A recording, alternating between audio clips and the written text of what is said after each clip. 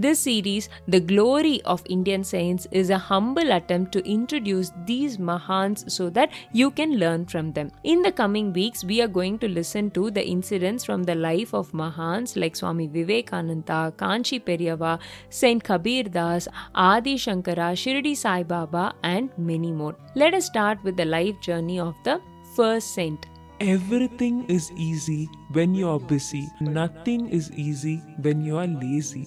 All power is within you. You can do anything and everything. Do you know the great saint who uttered these valuable quotes? He was a young saint and his birthday is celebrated as the National Youth Day in India.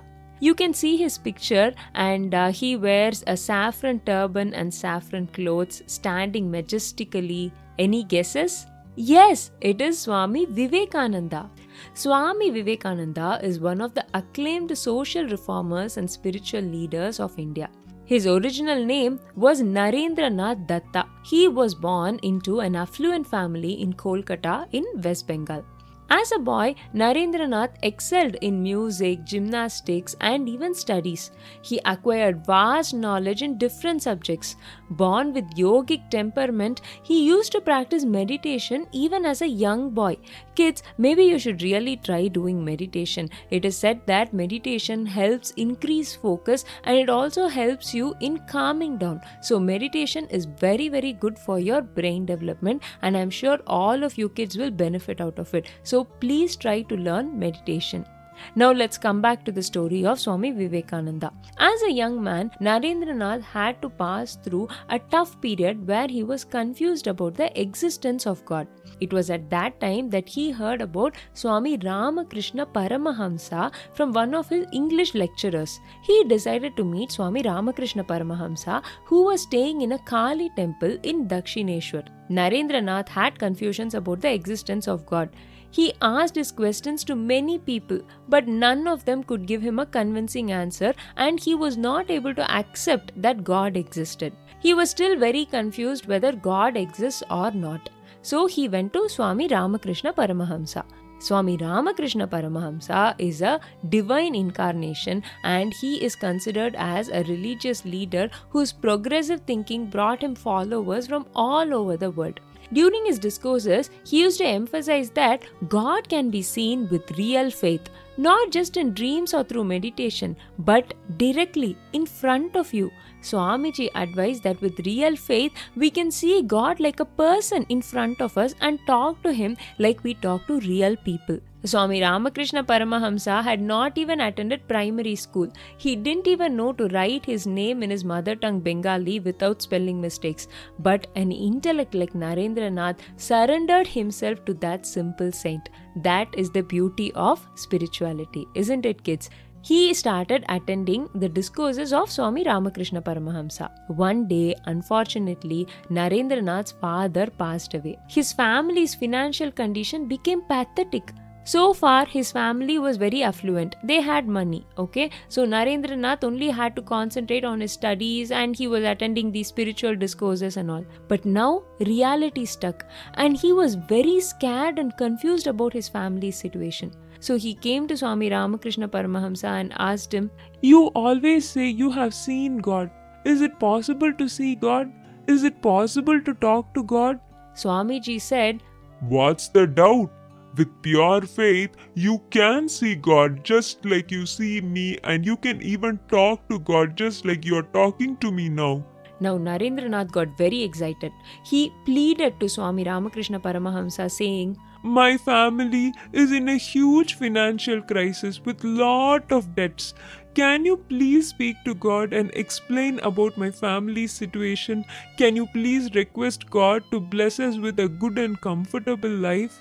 Swamiji replied, Why should I ask God on your behalf? You go and ask God directly. Why don't you do it yourself? So Narendranath said, Then show me God. I will ask him. Tonight at 12 a.m., go to the Bhavadarini Kali temple.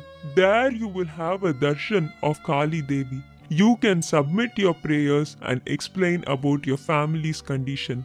And you can ask Goddess Kali to bless you. As ordained by his guru Swami Ramakrishna Paramahamsa, Narendranath went to the temple at midnight. He got a blissful darshan of Kali Devi. Narendranath prayed, I want to attain jnana, that is wisdom and bhakti in my life. He came back to his guru and his guru asked him, Did you have a darshan of Kali? Did you explain to her about your family situation? Narendranath replied, No, But why? I forgot. Swamiji said, Run back to the temple. Kali will bless you with darshan once again. This time, don't forget to pray to her and explain your family situation and ask for help.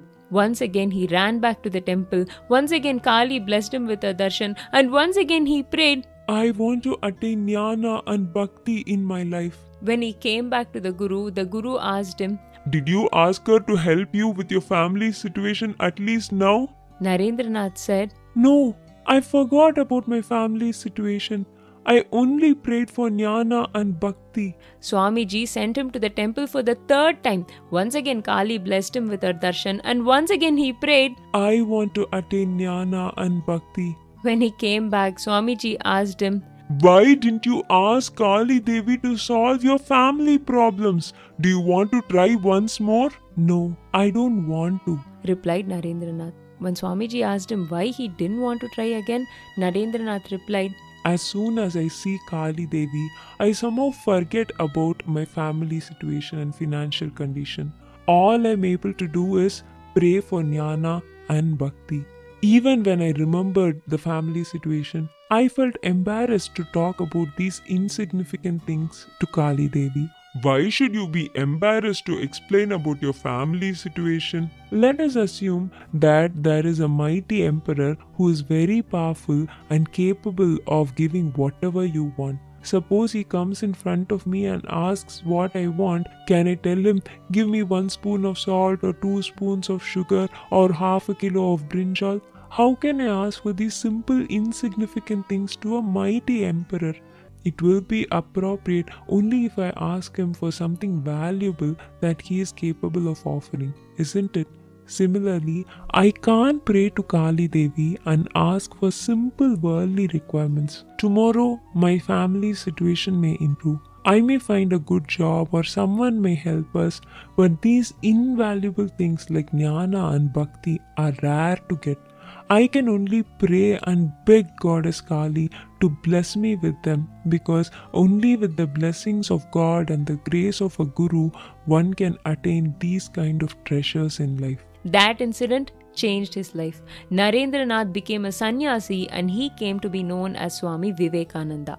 He travelled around the world to spread the Indian culture. His famous speech at the Chicago World Parliament of Religions started with the words, "Sisters and Brothers of America." With these simple words, Swamiji illustrated the Indian culture of acceptance and seeing everyone as family. In fact, it is interesting to note that once he was on a ship from Japan to Canada. Jamshedji Tata, maybe I will tell you kids about him in another episode. He is a very, very significant person who has contributed extremely important things for the Indian economy. So coming back to the story of Swamy Vivekananda, Jamshedji Tata was also on the same ship. Swamy Vivekananda encouraged Jamshedji Tata to manufacture steel equipments in India instead of importing them. The advice of Swamy Vivekananda was one of the founding stones of the Industrial Revolution in India. Swamy Vivekananda was a saint who not only spoke about God,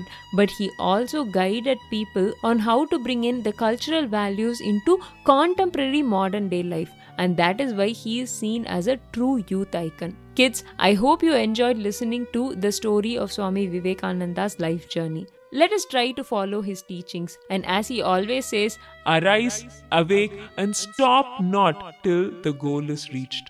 Keep listening to Monkey Talks, and I'm going to come up with the story of the next saint very soon. And this is